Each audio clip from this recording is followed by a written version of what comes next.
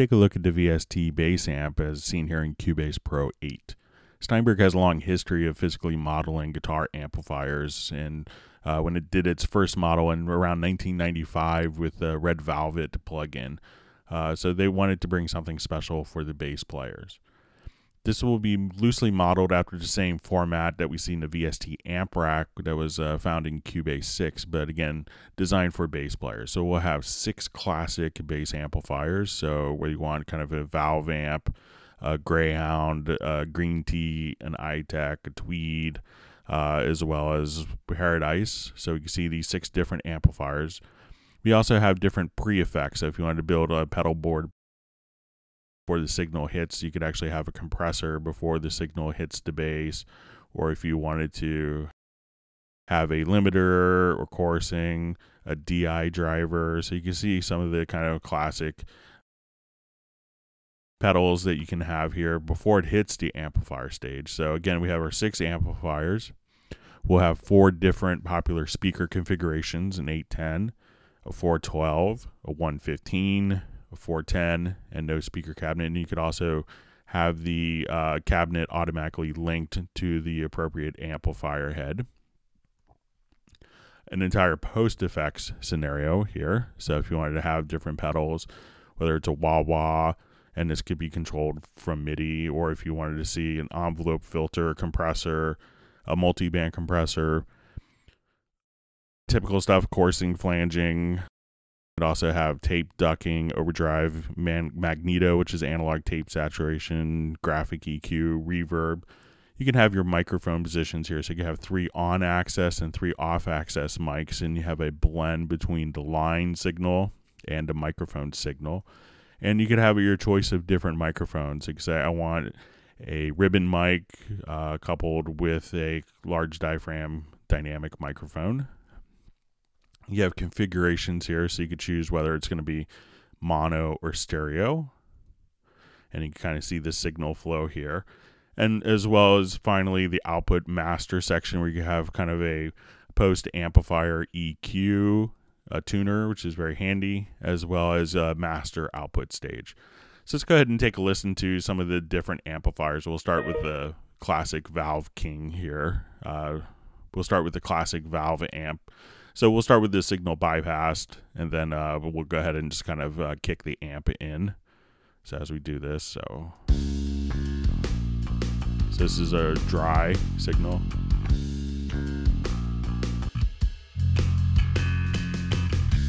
If you want to solo the bass.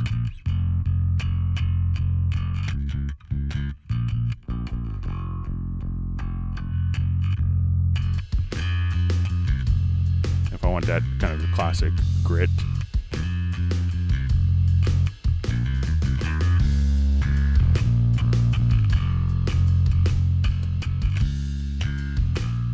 If you want to have tonal shaping options, you can come right here. You can adjust the bass.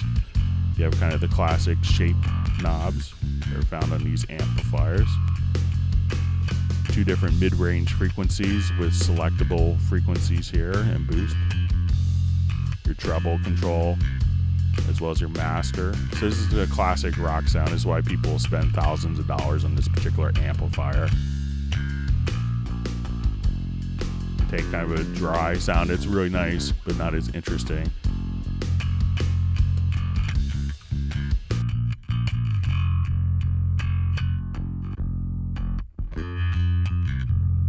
And bring it to that.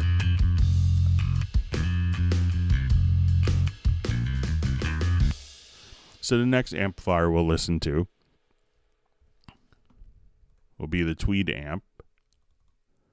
So we'll just open this up, and again, we'll bypass it. And as we play, let's say it's kind of a classic passive bass sound. This little mid-range honk. And let's say if we wanted to kind of tame the mid-range honk, so I could run it through a Tweed amplifier here.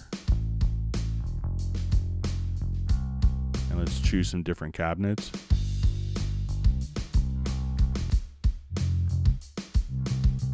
If we want to solo the bass. And bypass.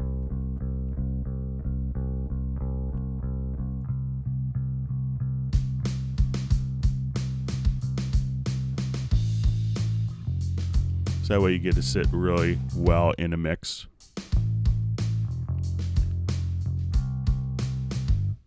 And let's take a listen to our next model, which would be a Greyhound. So it's kind of a very popular solid state amp. And say if we have a part that's like this and we want to add a little more mid-range.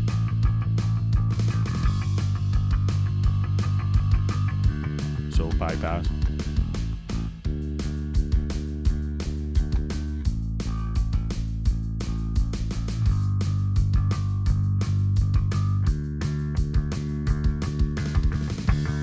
I'm gonna listen to the bass solo with the amp.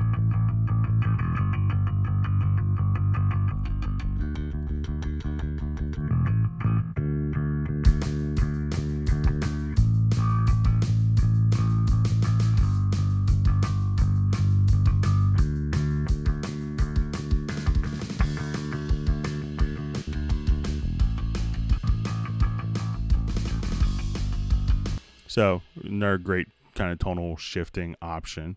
The next amp we'll take a look at is Paradise.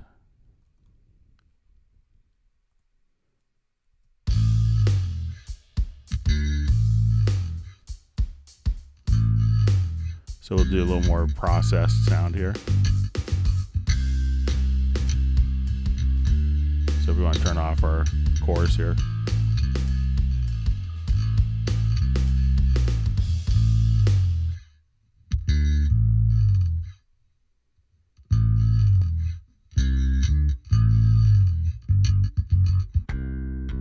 So bypass through the amp without the chorus pedal.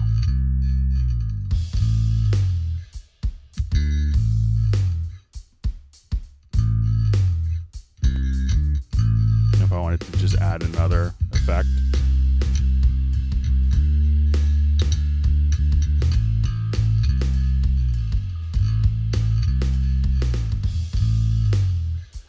so really great ways to kind of dial in a sound where you want it to be processed. Now another kind of classic solid state amp design was the Green. So we want to go ahead and open this up. And we have a couple of different effects here. So we'll have pre-effects of a compressor, an envelope shaper, as well as kind of our effects rack here. So if I wanted to have a maximizer chorusing, another envelope shaper, an EQ. So we'll go ahead and just kind of listen to this particular preset. We'll just jump to this song here.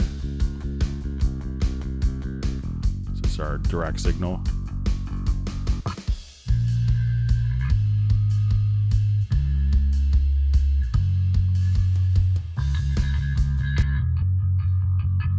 So if you want a very processed sound, you can do that, or if you want to bypass your effects.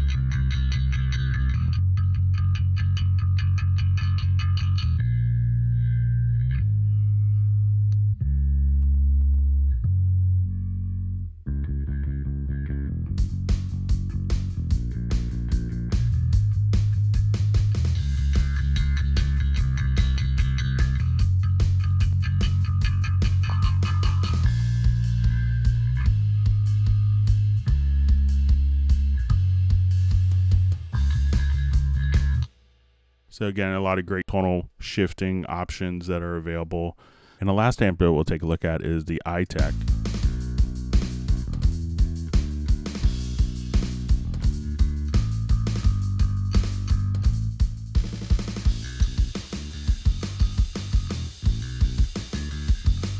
We'll go ahead and bypass again.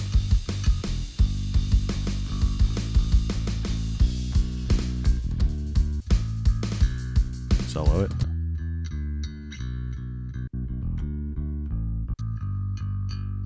Again, if you want to try different cabinets out.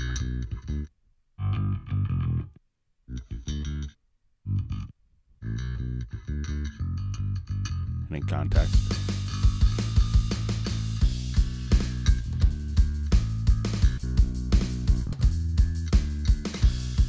So there's a lot of different bass tonal options that you're able to achieve to really kind of make the bass sit better in the mix with the VST bass amp.